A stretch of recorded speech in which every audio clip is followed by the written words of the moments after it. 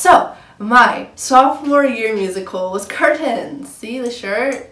I just realized that I should be wearing the shirts in every single one of them because I still have kept every single show shirt since I was 3, which is really hoarder of me, but I still fit in the one from Annie. So, songage. The songs are great in Curtains.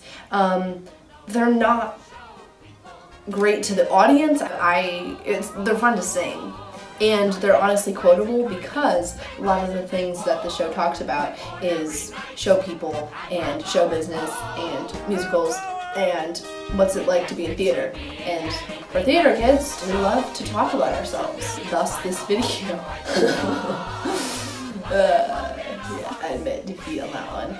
But we love to sing about ourselves and talk about show business, and it's just our world. So that's what this musical is about. I find it really funny and relatable, so that's why I like the musical. People who are not into shows probably would not like it. My role was chorus, once again.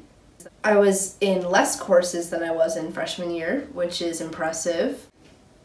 It's either I'm at the back row or I'm at the top of the pyramid. It's all perspective, baby. It's all perspective. I was not in the opening number or the closing number. I bowed first. Very bitter about the show, if you cannot tell. Acting knowledge acquired, I figured out, I continued to learn the hard lesson of pushing through despite not being casted in anything. I was casted in one dance number with the main dance girls, and I took that and ran with it. I practiced that dance so frequently in my cluttered bedroom and in the office and anywhere I could find space, because I forgot to mention that this is a Zoom musical. So we spent all of our rehearsals except the last week or two online. The vocal rehearsals were all online. The blocking was all online. He'd make little pictures and share his screen and then show us where we're supposed to stand. And we're supposed to remember that. It was wild. I made my own schematic, so it had all the locations in every single scene that I was in to understand where I stood. Yeah, it was crazy. The cast relationships were not lasting.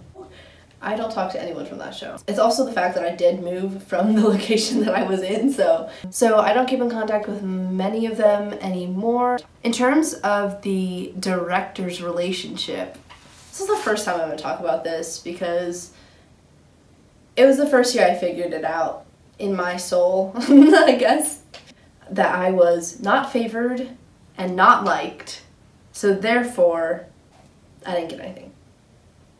Show business.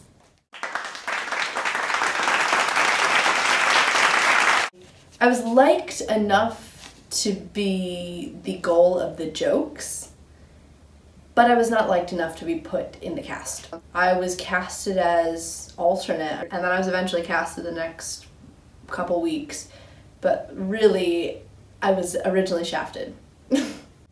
In terms of consistent relationship building, something that really helped the consistent relationship building was honestly Zoom, and that was the only good thing about Zoom, is because I got to spend all the rehearsals with my best friend. I'm smart now. She is so smart. They're mine. This is Hans and Petunia. Okay.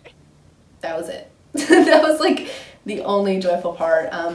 We finished school, and then I'd be like, hey, can I come over to your house? And then we'd hang out and sit on Zoom for 4 hours after school to do rehearsal, which is stare at a screen and listen to the director play the piano. We muted him several times. To be frank with you, he was working on other parts. Like, when he was working with our parts, obviously we'd unmute him and listen to what he was saying, but there were many times when we just space out and do whatever we wanted because we were together, and that was very fun. That was about the only fun part. I'm going to talk about overall work environment. Like I said, it was mostly all on Zoom, and so the work environment was, I can't say it was the best. I really cannot say I enjoyed that. That's not why I signed up for theater. That's not why I do theater, is just to be alone.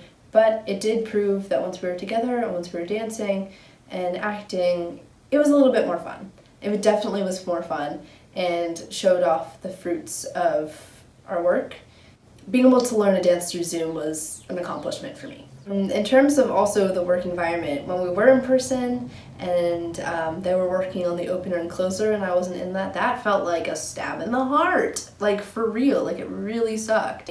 And so we never had an audience, and so we had 3 people film it, a professional company come in and film it from 3 different angles and assemble a video for the musical, because we were not allowed to have in-person tickets. There was no audience. It was hard to get angles, and so it wouldn't be like you're just watching, you can look around at a bunch of people. It would be like shifting angles every 3 seconds.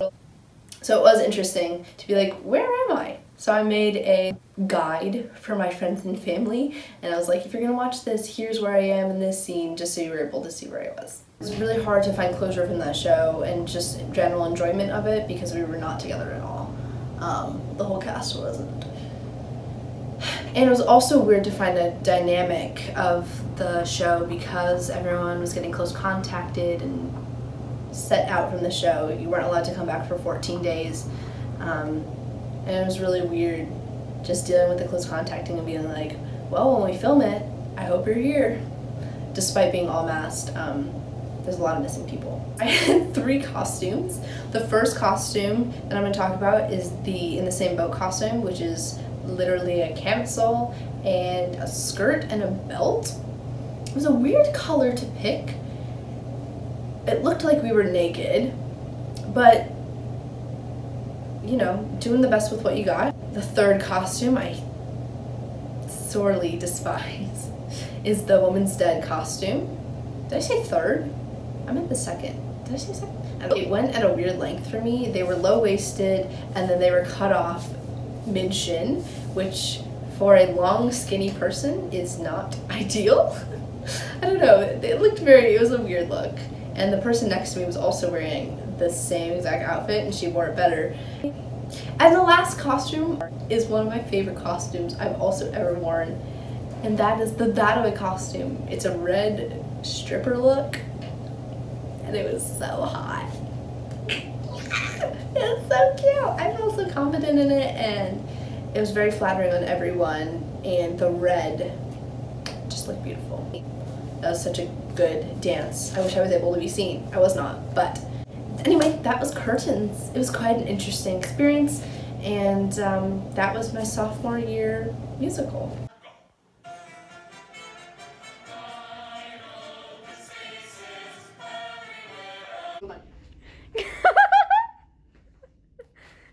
I think we fixed the curtain.